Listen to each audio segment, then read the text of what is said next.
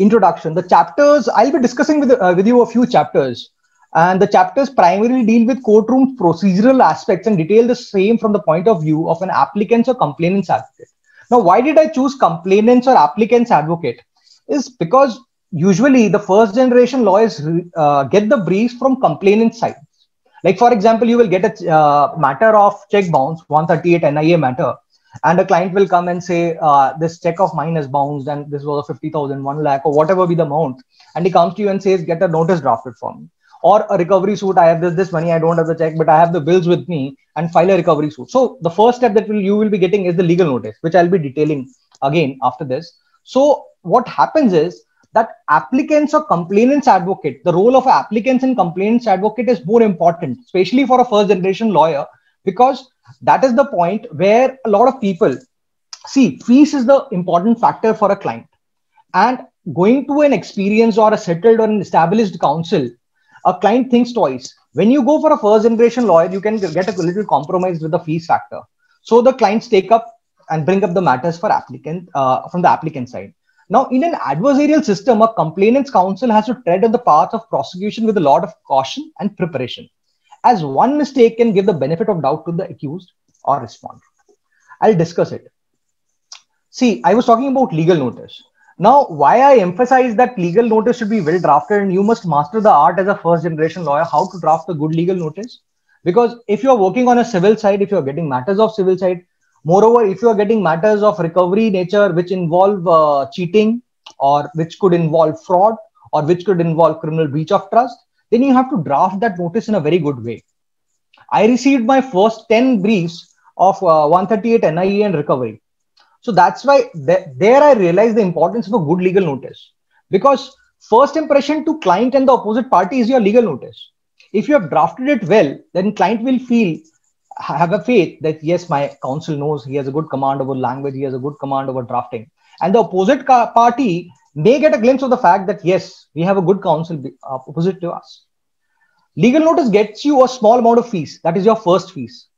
You're not going to get a good 50,000 or 1 lakh or 2 lakh rupees as your first brief fees. So these are the legal notices, the small fees that matter a lot. So your first fees comes from a legal notice. Now, first opportunity to prove your legal craft and articulation is your legal notice only. Even during your college days, you meet a lot of people who will tell you that we want to draft and get drafted a legal notice. And I'll share my story. I have drafted 5 to 10 legal notices during my period of study itself. Though the name of the advocate was someone else through which we used to send it. But we used to try this, and you can also try this. A lot of students who are into this, who have joined us, they can see to this fact that they can draft legal notices. Legal notices will be your first briefs in a way. Based on the forthcoming complaint, mini draft of the main petition. Why I say so, you can go anywhere. And in every office, once a legal notice is drafted, half of the job of drafting the main petition is already done. We just copy, if I tell you of the practical experience, we just copy the legal notice and then we fit into the frame and we then accordingly draft it. So it is the base of the forthcoming complaint. Now I'll take a sample topic today and try to explain you what could be the facets or what could be the strategy to excel as a trial court lawyer and what are the points that we must remember.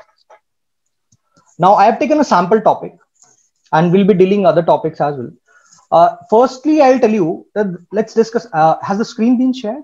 Are you able to see the PPT, everyone? Yes. Some popular fields or subjects of law trial court litigation. Now, one could be the check bounce cases. Just sharing with you, 20% of the litigation in Indian courts, in Indian judicial system and pendency is of check bounce cases. And why check bounce cases? Because you can file the same and there's a penal provision attached to it. So people, and moreover, you need not file the stamp duty. If you file a recovery civil suit, you will have to file a stamp duty. So for example, for amount of 10 lakh recovery, you will have to file a stamp duty in Delhi of around 20,000 rupees.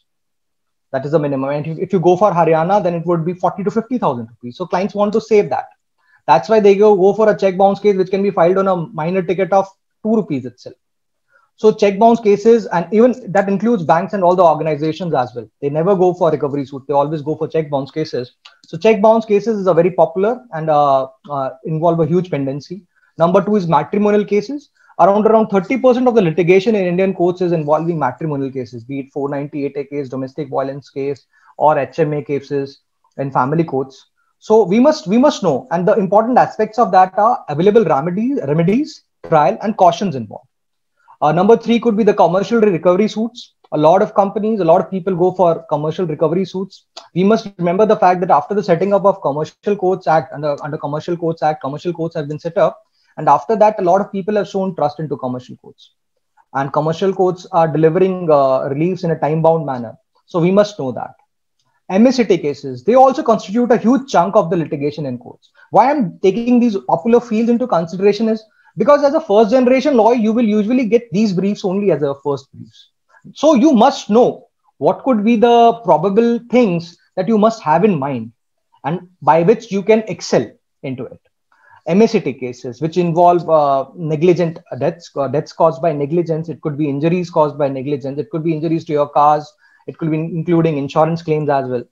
So all those things. Consumer cases, everyone knows it that first briefs of many lawyers are consumer cases. We see consumer cases everywhere happening in and around us. So we must know which court to opt for. We should go for NCDRC. Now recently jurisdictions have also, pecuniary jurisdiction has been changed. So we must know which court to go for. We must know. And apart from going for a consumer case, can we go to some other case? For example, if it's a property matter, we could be going for RERA court also. We could be going for a criminal complaint against the builder or the company or the service provider for a criminal complaint under section 420, 406 of the IPC. So we must know available remedies. The first stepping stone of your client pitch is that you know what are the available remedies. Because once the client understands that, yes, my lawyer knows that what are the available remedies, he can offer me the best and he will guide me accordingly. We fail at times to know the available remedies, and during the process of the trial we get to know, oh, this was also available, and then things go bad. And number 6 is criminal trial in magisterial courts. Now the first generation lawyers usually receive magisterial court trials. Why? Because sessions trial or other trials could be going for the more experienced ones. So criminal trials involving, it could be 420, it could be 406, it could be 323 IPC, simple hurt case, it could be a grievous hurt case as well. So these would be the common cases that you would be getting.